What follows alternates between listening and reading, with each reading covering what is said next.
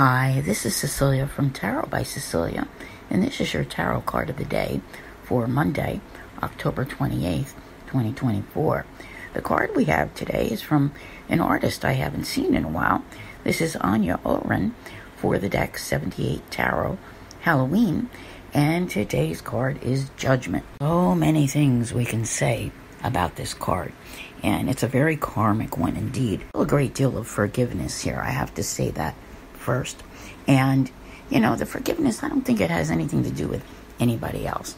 This is about, forgiving yourself for anything and everything that you think has put you where you currently are. Because this is a card which brings major life-altering decisions, rebirths, often even a day of reckoning.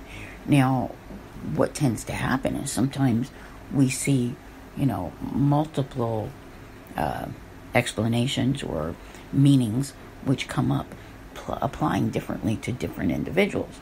I mean, we're all obviously not going to have the same type of experience as each other every day. But if you look around you, you'll notice that there is a great deal of similarities in the paths, in the patterns, and the things which people are currently going through. So anything at this point which allows a rebirth would certainly be welcome. I really do feel that it needs to begin with some sort of forgiveness. Moon is still in Virgo today, and we have a lot going on. As I mentioned yesterday, we have two major aspects happening, one being a trine between Mars and Neptune, and the other a square between Venus and Saturn. Boy, is the moon busy. So I would expect today to have many elements within it. We have a square with Jupiter, a sextile with Mercury, a trine with Uranus, in opposition to Neptune, a sextile with Mars, and a trine with Pluto.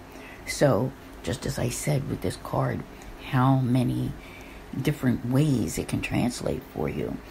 It's really going to depend, because each of these moon aspects only last a couple of hours, and they start early enough in the morning that many of you are probably up, and end right before midnight as the moon is getting ready to move into Libra tomorrow in the wee hours. So it's a lot to take in, and things that could be decided along the way.